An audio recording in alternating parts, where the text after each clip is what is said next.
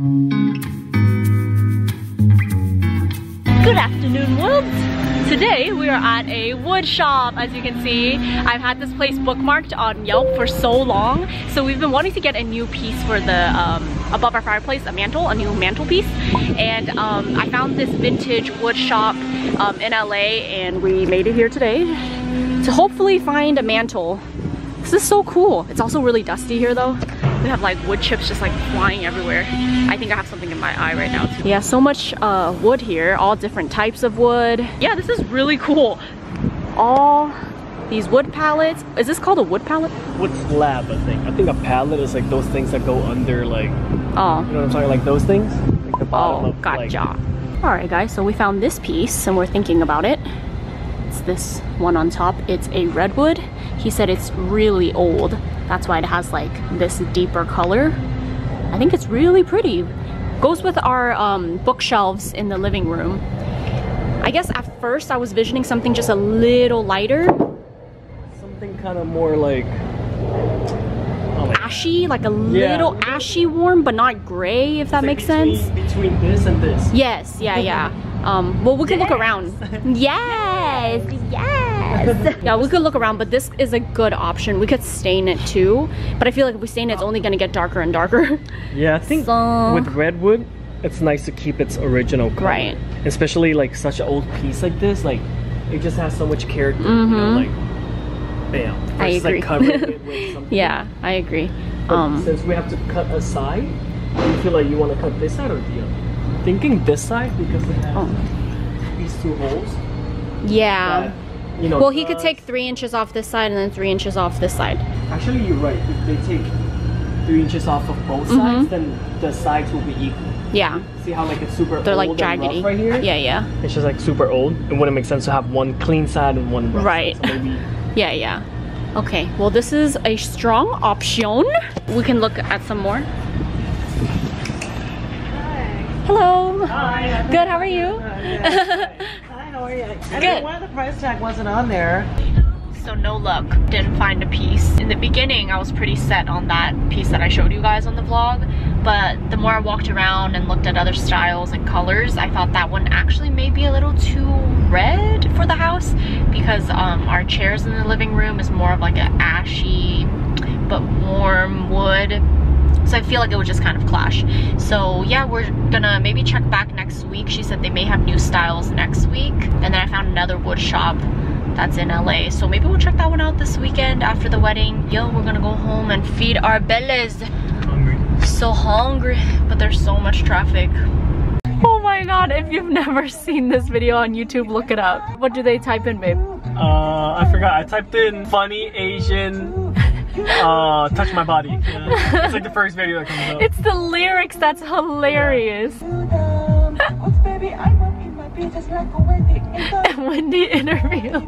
So I haven't checked on my how to put on a tampon video in years. I did not know it had 9.7 million views. We were just laughing at the video crazy. We were watching, and Wall was like, this video has 14 million views. And I'm like, I wonder how many mine has. 9.7 million? That's a lot of views. That is crazy. When did I post this? Let me see. Wow, 8 years ago. Oh man, look at my baby face. That was my old room at my mom's house. Your baby eyebrows. And my braces, I had braces still. This video makes me cringe really hard, but I know you guys love it. And if you found me through this video, I appreciate you for sticking around and not judging me. The hunger and the sun. Why do I have a scarf on with the t-shirt? What am I thinking? You couldn't decide whether it was cold or hot. Good times, good times. Juan and I just took a nap and we wake up and it is dark outside. Do you ever just have one of those naps where you're just like, okay, I'm just gonna shut my eyes for like 15 minutes, and that was the plan. We got in bed, we're like, all right, let's just take a 15-minute nap. We're gonna wake up on the alarm, okay? We're gonna wake up and then we're gonna go do groceries and we're gonna be productive. We wake up and it's 8:30 p.m. How are you feeling? You just feel like you don't even know what day it is anymore. It's 2019, no? Feels like 2020. Spacey, yeah. I'm just reading all these DMs about how people are so excited about our Jubilee 2 sides. I mean, both sides. 2 sides. Oh my god, I'm excited to see it too. You know, I was just thinking, we talked about something on there that we've never even talked about on our channel. So I guess I'll tease it a little bit and you guys would just have to wait. But one of the questions was, what was our biggest argument? And I think it was just what was our biggest argument, and we talked about it being in Hawaii. And you guys have seen the Hawaii vlogs a few months ago and probably suspected nothing of it. But we just weren't ready to talk about it at the time. But we did get into a little big fight. It's not even little, it was a big fight. Yeah. And we shared it in that video. So yeah, I'm excited to see it. I'm honestly a little nervous to see it too, because like we talked about, we're like, damn, that was the first time we were so just raw about our feelings and just crying on camera and stuff. But what? Ain't nobody crying. Oh right, they were just cutting onions. So yeah, I'm excited to see it and also just like a little nervous to see it because I'm a little embarrassed. But there's really truly nothing to be embarrassed about. So we'll see. Does anyone else enjoy watching Friends? I actually but I only started watching Friends this much until this year. Growing up, I've watched it a few times because it was playing on the TV, but I never really caught on to it and I never really loved it. But now, oh my god, Juan, I love Friends. We like laugh so hard at Friends. I never thought that this was like my type of humor, but it's hilarious. I love Friends. Can we just talk about how good my dogs are? I love them so much. They know it's dinner time, so they're all just waiting patiently right here. Sometimes they're not very patient, but they're being very patient tonight. You guys are so good. I love you guys so much. Okay. While I'm making their food, I thought I'd talk to you guys a little bit about kind of our journey with our dogs. Hi. Let me set you up here, actually. Yeah, so we've had 3 dogs for a year now, but I've had Money since she was a puppy, so it's been 12 years. Wall has grown up with dogs, and he's had Michi for, let's see, how long have we had Michi? I think it's been like, I want to say like 7 to 8 years.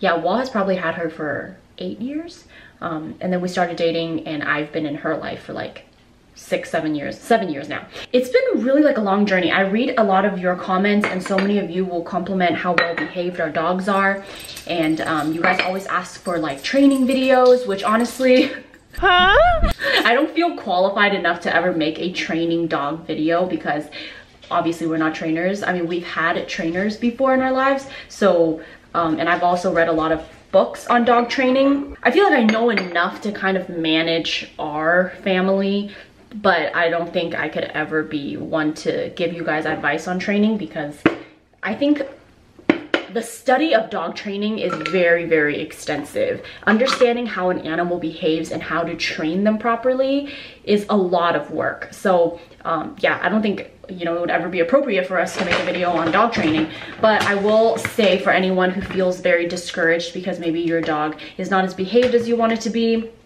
just know that you got to be patient, because like children, I feel like dogs grow up and they start to really pick up on what is expected of them and how they're supposed to behave.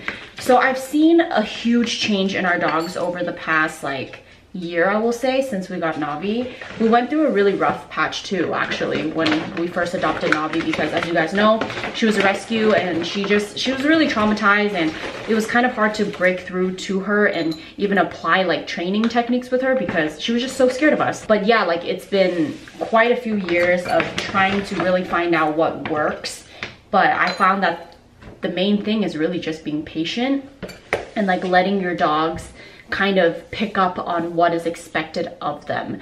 Of course, you know, we enforce things, like we enforce our dogs they're not allowed to get on furniture or like our bed and things like that. So we've set boundaries in that way. And of course that takes time.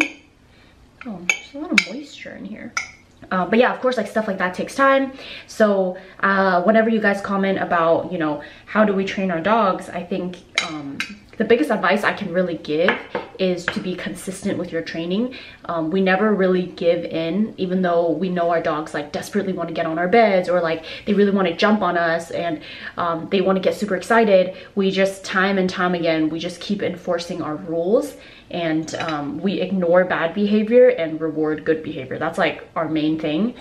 But of course, occasionally they'll be real bad and we'll raise our voice at them. I'm not gonna lie and sit here and be like, oh, we only, you know, compliment them. No, girl. Sometimes when Navi's just being so bad, I will raise my voice at her, and she knows the difference in the tone. And usually that like stops her from like being destructive. Sorry, 1 second. But yeah, I think that's basically it as far as training with us goes. We're very just consistent with the training. I find that walking your dogs help a lot in building like pack leadership. You just want to make sure your dogs know that you run this house, okay? So I find that with the walks, it's just helped a lot with them realizing they need to be following us. So that's another tip I have for you guys. But otherwise, it's just all about being patient and researching about why your dog acts a certain way. Obviously, we're not like perfect, you know, it looks that way. It looks like our dogs are very behaved, and they are majority of the time. But for example, we have our problems too with Money. Whenever we take her out, she can get aggressive with other dogs. So, you know, we have to be careful with that. But with that being said, I think a lot of people think if your dog behaves a certain way and your dog's not behaved, you should completely deprive them of certain things, such as taking them out. At least that's something I used to do, because I thought, oh my god, like Money can snap at a dog in any second, so therefore I'm not going to bring her out. But that was a mistake. Oh my god, I'm like rambling on. Hopefully you guys aren't getting bored. But yeah, like that honestly was a mistake, because the more I kept her sheltered away from other animals, the more she would act aggressively towards other dogs, because she never sees them in her life. But obviously Money's a smaller dog, so it's easier to manage. I would imagine if you have like a big dog who's aggressive, I mean, that's a lot more challenging. And in that case, I think you really have to find a trainer. So yeah, over the hey, no, he's like bothering Money. But yeah, over the years, we've just continued to try to keep socializing our dogs. Money's gone a lot better now. Walking actually, or actually we both. We take them to the parks and stuff, and we just know what to look out for. Whenever we can tell that Money doesn't like a dog, we'll just remove her from the situation to avoid any problems. Obviously, you don't want your dog biting another dog. You don't want your dog getting bit by another dog in a fight. So yeah, you just really have to, I guess, understand how your dog behaves, prevent things that you know your dog is capable of, and yeah, just be patient. Don't get discouraged. I know it feels very discouraging sometimes when Money is just really like acting out, and sometimes we're in public and she would just bark our heads off because she sees another dog. It's frustrating, but hold on. I get really frustrated too, but I would always keep trying, you know. I will keep bringing her out with us to socialize her, get her used to it, and slowly I do see improvement. So really, that's like my biggest thing. Just be patient, keep trying new methods, and see what works for you guys. Okay, I hope they finish their food tonight. This is like the portion we give them. This is Michi's, Navi's, and Money's. Michi has been a little picky with her food lately, so the protein we're giving her right now is turkey. And homegirl don't really like turkey. When we were giving her beef though, oh my goodness, she would clean the bowl. I think she just prefers a protein with more fat, but you, my lady, you are fat. Can't be eating so much fat, you know? Sit. Oh, good girl. So trying to give her, you know, a little bit more of a lean protein. We usually alternate the protein every 2 weeks. I think I've talked about that before. Apparently that's just what you're supposed to do. I'm not really sure if that's like correct, but that's what it says on the website. Money loves it though. Money loves turkey. She loves chicken. She loves turkey.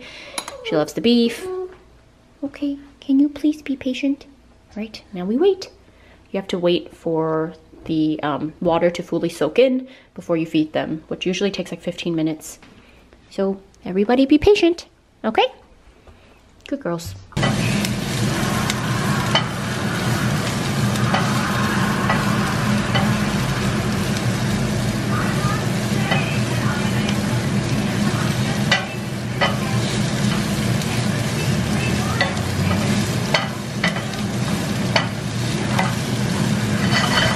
Ugh, very sad moment here. I just opened my avocado and the sides aren't looking too pretty. I mean, I can still eat it, but I love the feeling of opening an avocado and having a perfect avocado. And I'm just not getting that satisfaction right now. All right, the presentation's not really there, but it's okay. This is delicious. This is one of my favorite things to eat. I just have stir-fried onions with soy sauce, 2 scrambled eggs, avocado with everything but the bagel seasoning from Trader Joe's, and then some white rice on the bottom. You know, so while I'm having a nice little home-cooked meal, this one... I'm almost done cooking my food. Oh, I already made my food. I made my food. He was like, I'm craving McDonald's. So he's been on... Is this the quarter pounder? It is, right? He's been on this. Like, he loves it. Do you feel bad? Not at all. I always feel really guilty when I have McDonald's. But I will say, can't say no to the fries. They have the best fries.